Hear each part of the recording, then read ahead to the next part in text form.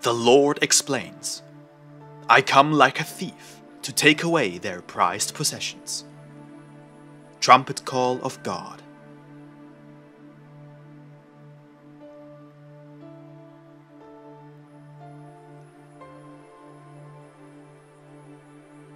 May 1st, 2012.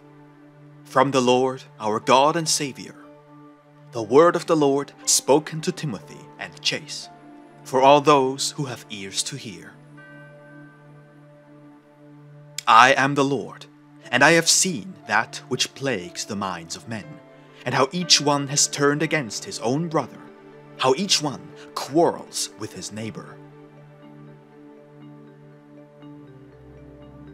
For the heart of man has become as that of a brute beast, who roams the waste places, searching in vain for what he knows not, lost in the vastness of these desolate fields. He gives heed to every corrupt thought and evil intention, entertaining many wicked spirits, as he follows after every perverse desire, embracing every strange lust.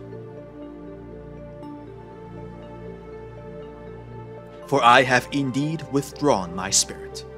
My hand is drawn back from this wicked people, for they are most rebellious.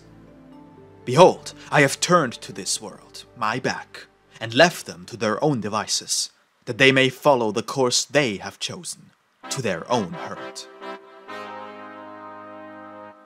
Therefore, I must remove what little light remains, for the fullness of this time is about to come in, says the Lord. For by the word of my mouth, and by the pen of my prophets, I have declared my coming, revealing the season, even all signs which shall precede it.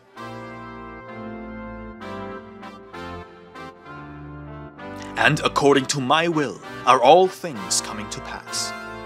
Daily are they fulfilled and made plain before the eyes of this generation. Yet my words fall on deaf ears, and the signs of my coming go unheeded by the multitudes. For they do have eyes, but refuse to see, and ears, but refuse to hear. Therefore it shall indeed catch them unawares. For as a thief in the night enters a house unseen, for no one keeps watch, so also will I come upon this generation. Behold, I shall come in unseen, taking from them their most prized possessions, and stealing away all my treasured ones. For I shall plunder and pillage the earth, and I shall surely take my spoil, and leave them desolate, says the Lord.